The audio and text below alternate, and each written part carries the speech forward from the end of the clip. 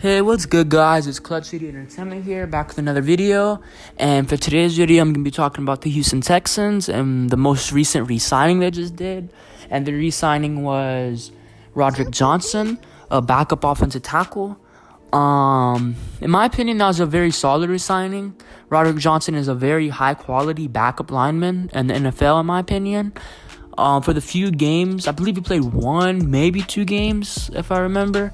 I know that he played one for sure against the New England Patriots. He filled in for Laremy Tunsil at that left tackle position.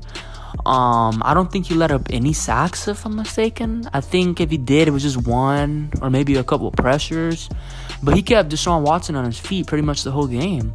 So that shows he's a very quality player, very quality offensive lineman when called upon.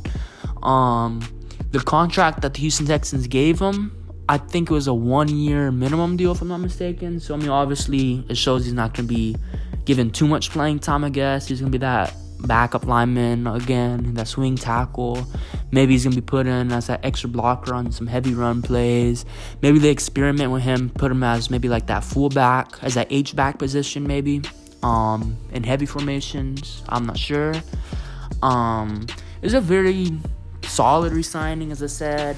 Nothing crazy, obviously. Just another quality backup lineman, I guess. Some extra insurance behind Laremy Tunsil and Titus Howard, and he could probably play guard too. And in other news, I want to talk about some rumors.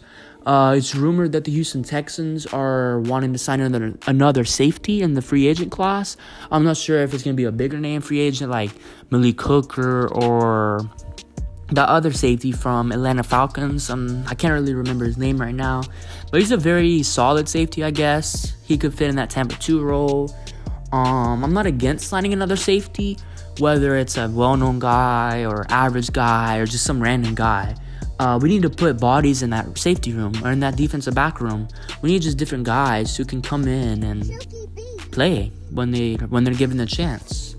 But that's pretty much all the news for today.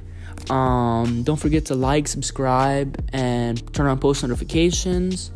We're gonna be dropping some more videos later this week about the Houston Texans, some different new rumors that are apparently resurfacing around the team and just different stuff like that. But yeah, I hope you guys have a good day. Peace.